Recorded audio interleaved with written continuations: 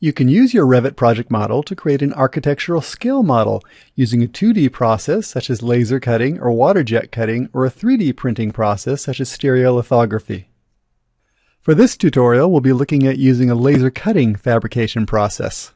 We'll start by adding information to our Revit project model that allows us to control where laser cutting will occur and what type of cutting will occur, cutting through the material or merely scoring the material. Then we'll create a series of 2D views that isolate the different elements that need to be fabricated. Finally, we'll put these isolation views together into a sheet view and virtually print that sheet to a laser cutter. Let's start by creating the line types that we'll use to control the laser cutter operations. Let's switch to the Manage tab, where we'll find the line styles under the Additional Settings pull-down. Let's open the Line Styles dialog, and we'll create a new line style. We'll create one called Laser Cutting. Say OK. For the laser cutter that we'll be using, we'll encode the instruction that the material should be cut through as the thinnest line weight with the color red. So any lines that appear in our 2D views with this line style will be cut by the laser cutting machine. Let's set up another line style. This will be for laser scoring, and this is for lines that should be engraved on the surface of our material but not cut through. We'll say OK. The instruction is again the thinnest line weight, but we'll use the color blue. And again, these colors and line weights are determined by the laser cutter's printer driver. Let's say OK to accept those. And we can look at applying those line styles in different 2D views that we'll create to isolate all of the elements that need to be fabricated.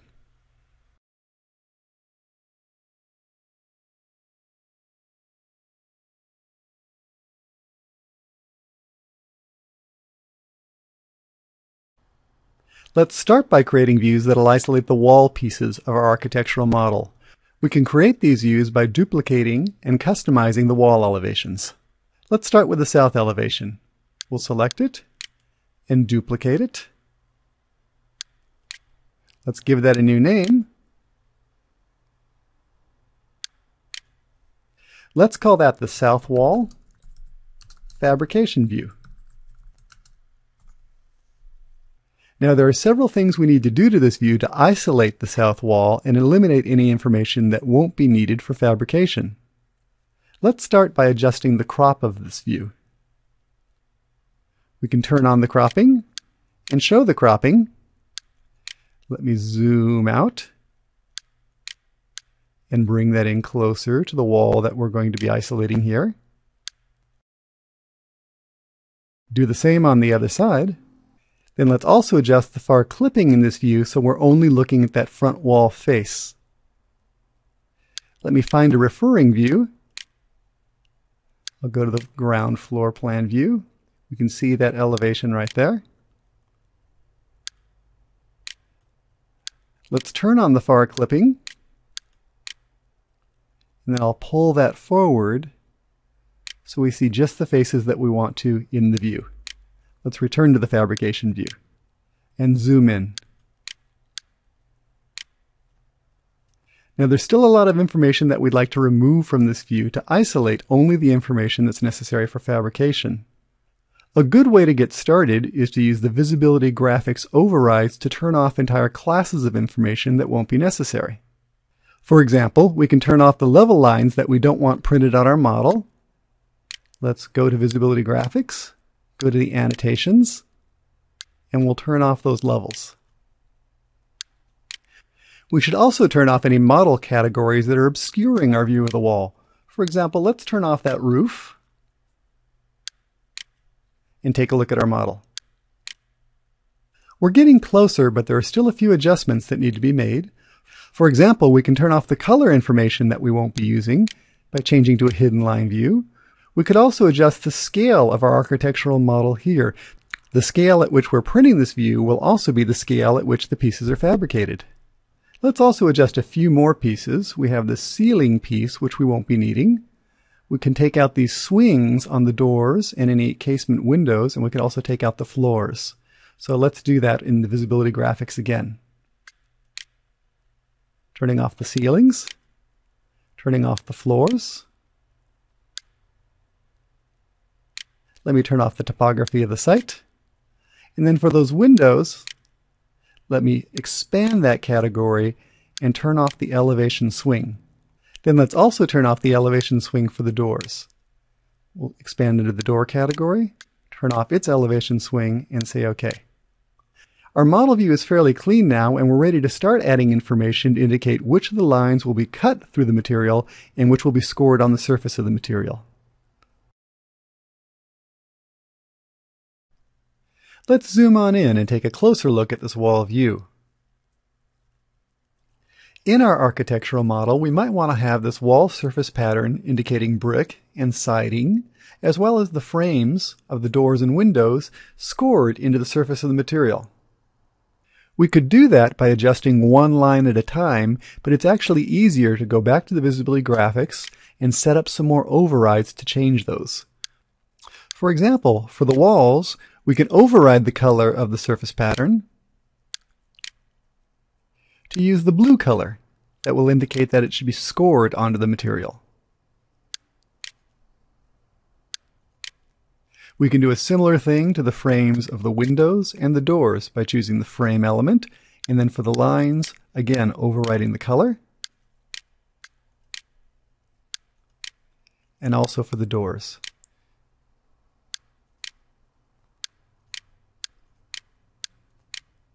Choosing blue as the color to indicate that we want those to be scored. Let's say OK and see how that looks in the model. Let's add a few more scoring lines to highlight the separation between the door panels. To do that, let's switch to the Modify tab and use the Line Work tool. We can choose a line style that we'd like to change the model line to. Let's choose the laser scoring as the type we'd like to change to, and then we can choose these lines separating the door panels to indicate that they should also be scored onto the material. We can use a similar technique to indicate openings that should be cut into the wall surface. We'll use the laser cutting line style instead. Then using the Line Work tool, choose the edges of the glazed openings to indicate that those surfaces should be cut out of the wall.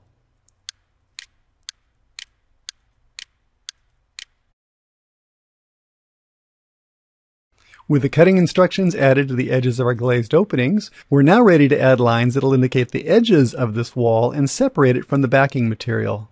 We could do that with a Line Work tool again, but since those edges are made up of lots of small segments, it may be easier to add detail lines with that style. So I'll shift to the Annotate tab, choose the Detail line. We'll choose the laser cutting line style, and then draw lines around the boundary of the wall.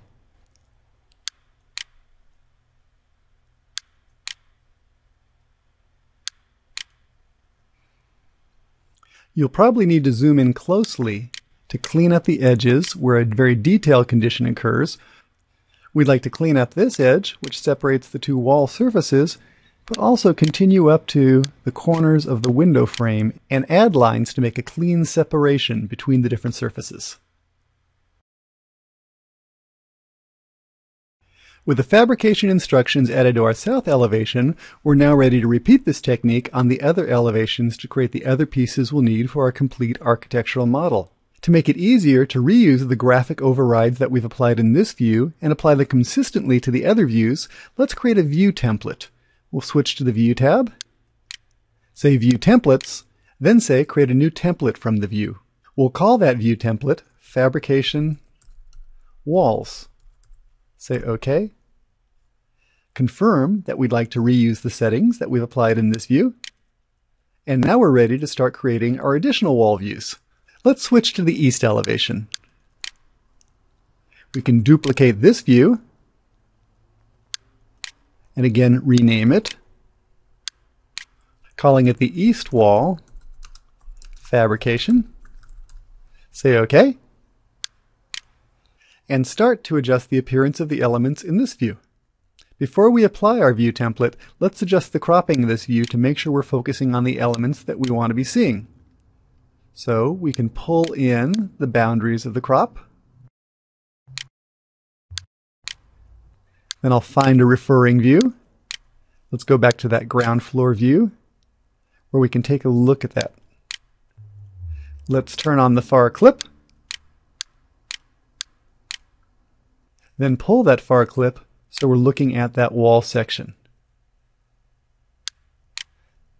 Returning to the east wall fabrication view, we can zoom in and take a closer look at the elements.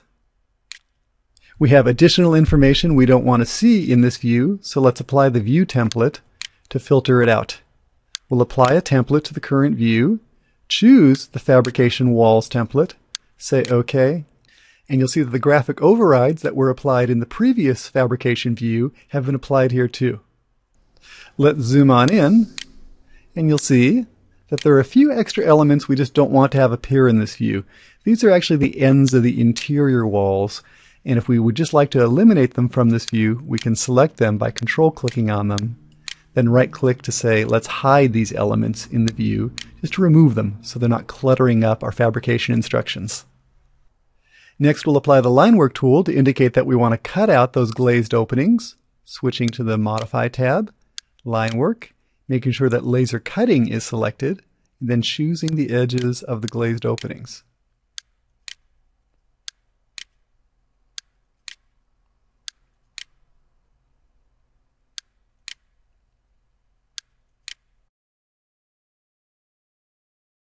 And then, after adding the cutting instructions to the edges of the glazed openings, to return to the Annotate tab and use detail lines with the laser cutting style to indicate the boundaries of the wall itself.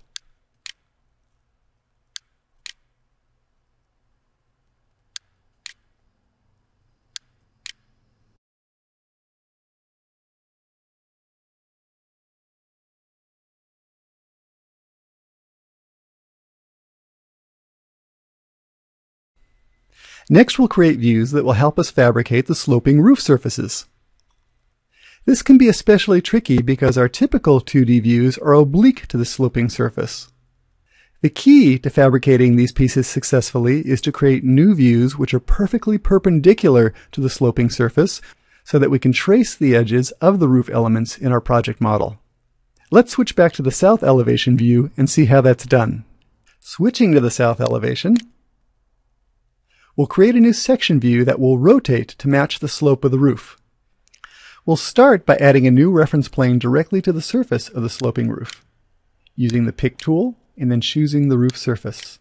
This reference plane will help us rotate the section cut to make sure the section view is perfectly perpendicular to the roof plane.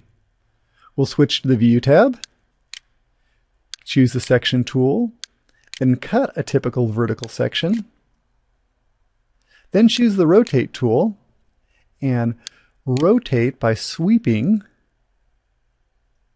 When you get to the precise angle of the sloping roof plane, Revit will lock in and indicate that the section cut is now parallel to that reference plane. We'll click to place it there. Now that it's parallel, let's move it above, and I'll flip the direction. Let's also pull that down so the extents will cover the entire roof surface. And now when we open that section view, you'll see that the roof plane is available for us to trace its edges. Let's rename that. Let's rename that to be the Roof East Fabrication View. And then we could add detail lines by picking and tracing the edges. We'll switch to the Annotate tab, choose Detail Lines, then making sure that the laser cutting line style is selected, we'll use the Pick tool and select those edges.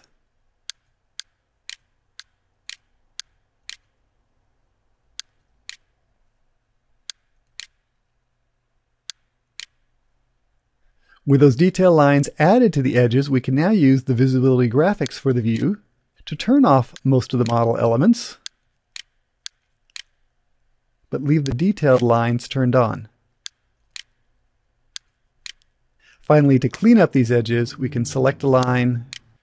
We can use the Trim tool to clean up those edges and form a continuous boundary around the edge of the roof plane.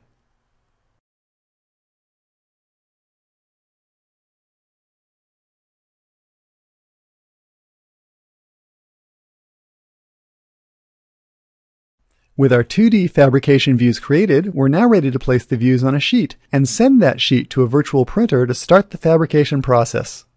Let's start by creating a new sheet. We'll switch to the View tab, choose New Sheet, then choose a title block. In this case, we'll choose one that's been set up to match the boundaries of the largest material that the laser cutter can process, 18 by 24. Let's say OK to create the sheet. And we're now ready to start dragging views onto the sheet. Before we do that, let's return to the views and make any final cleanups and adjustments. For example, we'll use the Visibility Graphics overrides to turn off that section cut, as well as the reference planes, because we don't want those to print in the final model. We'll turn off the sections, as well as the reference planes to hide those. Next, we'll adjust the cropping of this view, bringing in the boundaries very close to the edges of the part so that we can use our material efficiently and lay out the various parts very close together on the sheet.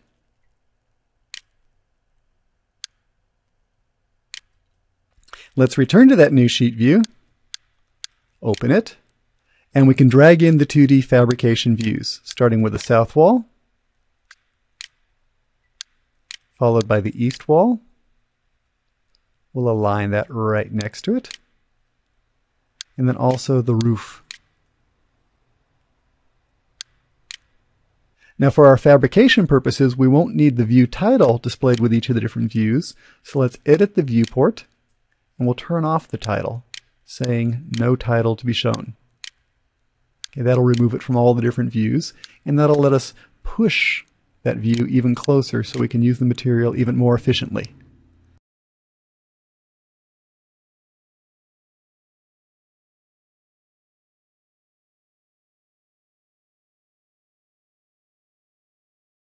We're now ready to send this sheet full of the fabrication views to the laser cutter using its virtual printer driver. To do that, we'll go to the Revit menu and choose Print. And then we'll adjust the print settings as needed to fabricate these parts accurately. Let's go to the Print Setup dialog. We'll print this in a landscape mode, adjust the placement on the sheet on the laser cutter's bed. For our laser cutter, we need to shift the sheet 6 inches higher in the Y direction. Then check to make sure that the zoom is set to 100%. We don't want to rescale the images to fit the page. We want to create an accurate scale model, so it's important that that's set to 100% to get the true size. When we're done adjusting these settings, click OK. You can choose to save these settings for a future session, which is probably a good idea. I'll call this Laser Fabrication. Say OK. And now we're ready to print. It's always a good idea to preview your work to verify that things look okay before sending it to the laser cutter and that you don't waste any material. If that looks good, click Print, and we'll click OK to actually send it to the laser cutter. The next steps will vary a bit depending upon the specifics of your fabrication machine. For my laser cutter, we can open a control panel to see the jobs that are waiting in the laser cutting queue. In this control panel view, we can see how our cutting instructions are laying out on the laser cutting bed, the red lines again indicating things that will be cut, and the blue lines indicating lines that will be scored. We can also enter settings to indicate the properties of the materials that will be used for this job. For example, we can choose matte board and enter a thickness of the material, 0.08 inches, for example. Say OK.